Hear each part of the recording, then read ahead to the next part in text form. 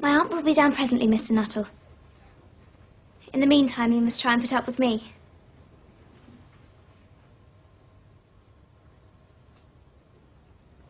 It is very kind of you to wait with me.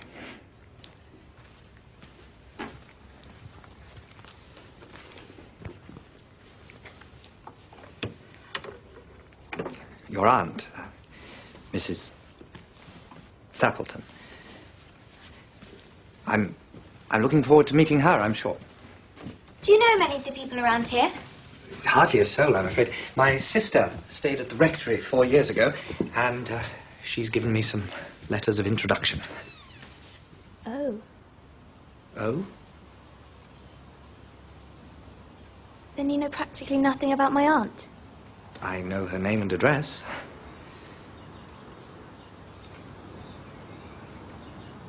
Her great tragedy happened just 3 years ago. That would be after your sister's time. A tragedy?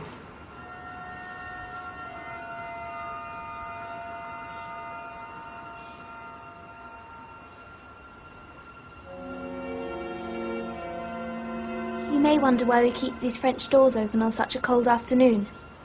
It is quite warm for the time of year.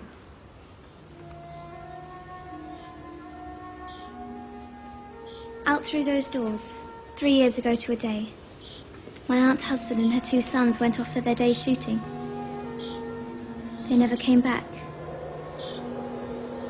Crossing the moor to their favourite snipe shooting ground, all 3 were engulfed in a treacherous piece of bog. Their bodies were never recovered. That was the awful part of it.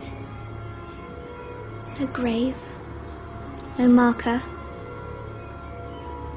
Poor aunt thinks that they will come back someday, they and the little brown Labrador that was lost with them, and walk in as they used to. She spends hours sitting, waiting, watching through the open doors. She won't allow them to be shut until it's dark outside.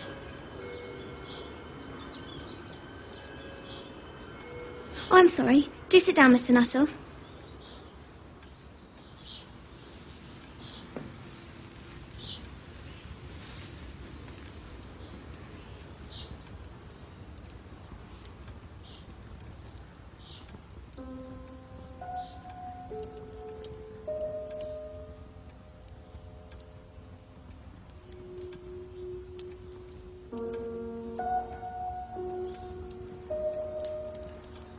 That was done shortly before they...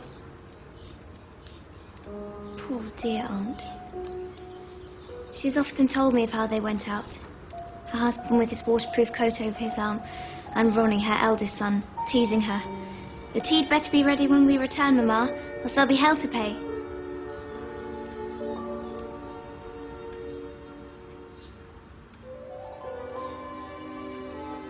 Do you know? Sometimes, on still, quiet evenings like this, I almost get a feeling that they will all just walk in through those doors.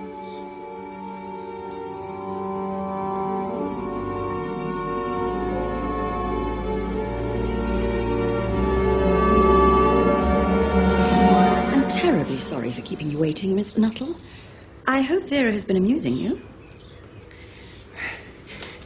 She has been very interesting. Oh, I hope you don't mind the French doors. My husband and my sons will be home directly from shooting, and they always come in this way. Well, they've been out for snipe in the marshes today, so they'll make a fine mess of my carpets. Typical of you menfolk, isn't it?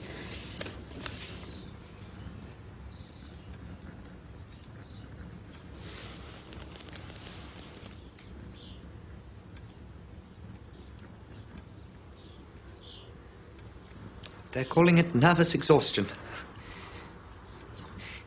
It's in the family. As you know, my sister...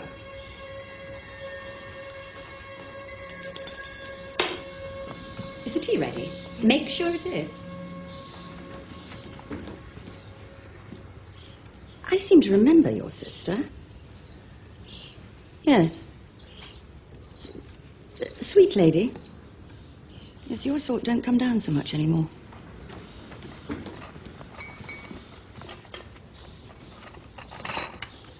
I hope your stay will be peaceful.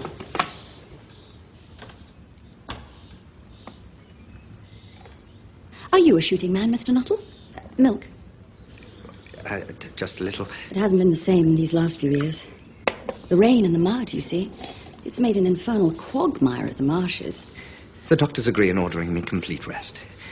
An absence of mental excitement. And anything in the nature of violent physical exercise.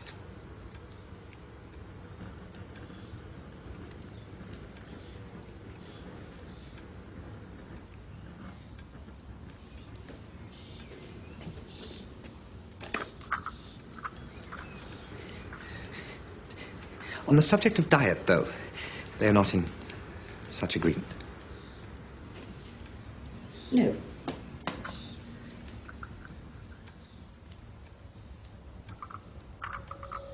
Oh, here they are at last. And don't they look as if they're muddy up to the eyes?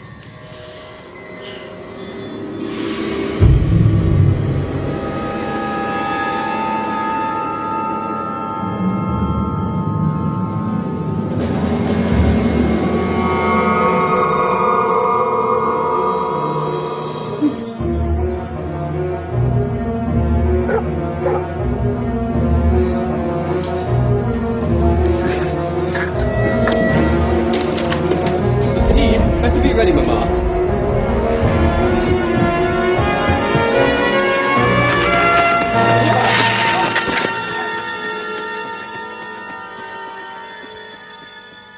Oh, you're covered in mud. Oh, fairly muddy, my dear, but most of it's dry.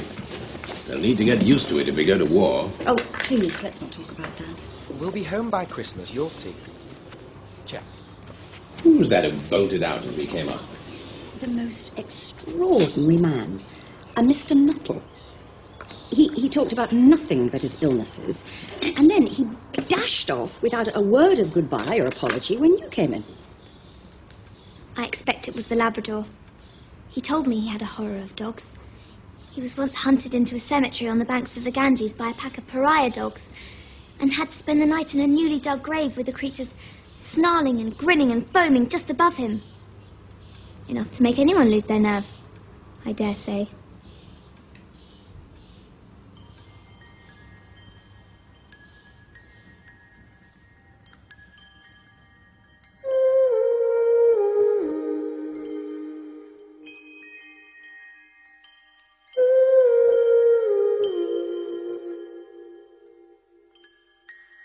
Don't take my darling boy away from me. Don't take him off to war. You took his father and brothers free.